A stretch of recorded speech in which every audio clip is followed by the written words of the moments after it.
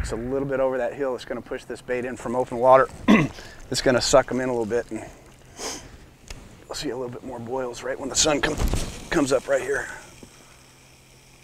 Out of 30 years throwing swim baits, this technique right here of slow rolling has probably put more fish over 10 pounds on the boat than all other techniques.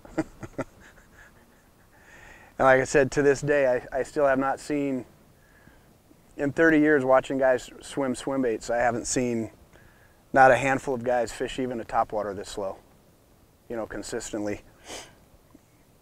They've got it down now with some of the nice plastic swim baits out there, slow rolling across the bottom. You know, guys have figured out that same technique, the super slow roll. Caught monster fish crawling across the bottom. Top of the surface, the top of the water column is no different than the bottom of the ground. It's another place that they can eat against.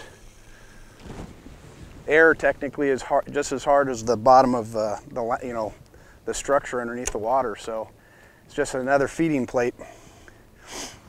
But for top water, like I said, you're going to see guys out here running the banks, throwing top water, and they're going to be fishing as fast as they can for even stripers. And surprisingly, the stripers. Oh, look at the boil on that sucker. Oh, the stripers are keyed in sometimes on even the slower moving baits than more fast moving.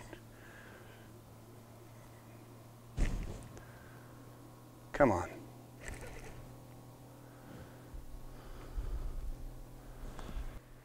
See, this is how we roll in California when we get ready to film.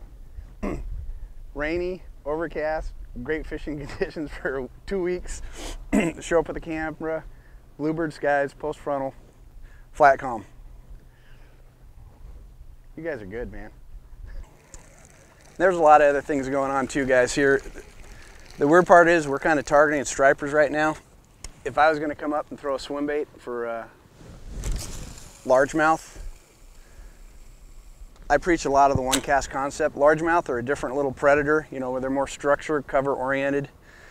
They really like eating up against stuff, against the funnels. Stripers are more nomadic. So in this spot, if I was hitting a bass, I'd hold the boat a little bit different, make 1 or 2 casts. I'd probably leave the spot. Stripers, they're gonna run this open water and you're gonna throw 20 times, and you know, the next cast after that, you might hook up with the 40-pounder.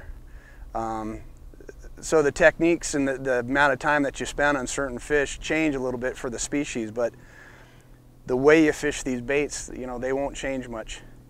Like I said, you put a topwater on and you learn to super slow roll it and just keep your rod tip pointed at the bait and be ready. And if you feel just the slightest tick sweep into that fish, you're gonna catch a lot more fish right off the bat. We had a little bit more wind here, or just a little bit overcast. It increased that bite a little bit, but we could still make it happen. We're going to talk a little bit about the gear we're using. Early this morning, first thing, we were the first boats on the water. We ran over to the point. We were throwing the floater 8-inch BBZ1 in the silverfish, one of my favorite colors. We paired it up with the Lamiglass Big Bait Special, Shimano Calcutta 400, and 25-pound Test Maxima line. You're going to see in this part, this cutaway, you're going to see a close-up of how slow I actually reel this bait. Pay attention to that. A lot of people fish their baits way too fast. Cradle the rod in your hand, put the rod tip down towards the water, and you want to go this slow. You want to take it nice and slow. You want it just fast enough to make that bait swim. We did show a couple other little cutaways on fishing it against bluff walls and stuff.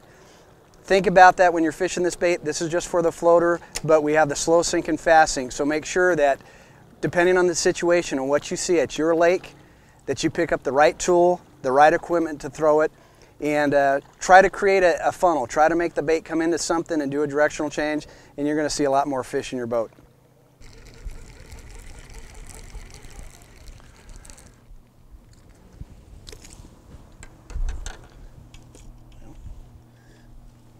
Test it here. They're eating 1-inch bait. I want to give it a little try too.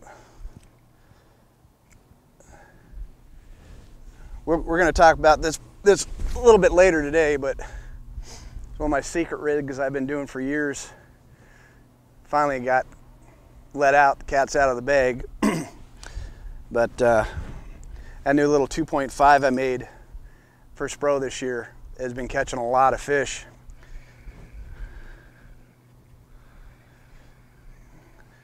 A little bit later in the technique parts of it, we're going to break it down. I'm going to show you some cool way to rig it, and hopefully today we'll catch some fish doing some stuff out of the box.